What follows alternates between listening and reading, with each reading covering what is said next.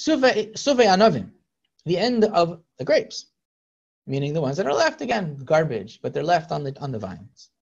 V'shamar sadeyu, and he's guarding his field, mipnei mikshos, mipnei midelos. Kishuin and diluin are vegetables. Some kind of squash, or maybe gourds.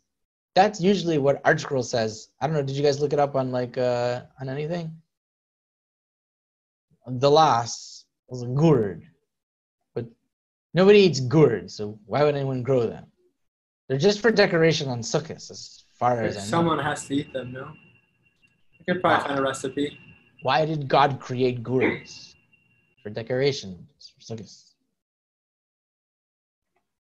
Anyway, point is that he has garbage grapes that are still on the vine, and he's guarding his field, not because of those, obviously, but because he has squash and gourds that are still growing, and I guess he's going to sell them for decoration on sukkahs. Gourds go into a lot of curry recipes.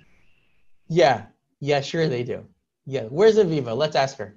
Come on, I dare you. Hey, Aviva, you got any recipes with gourds? No, you don't. No one does. She's probably never cut open a gourd. No one here has ever cut open a gourd. What's in a gourd? Coconut milk. No? There's coconut milk in the gourds. She said anyway, she doesn't know if it's different than a squash. Exactly. No one does.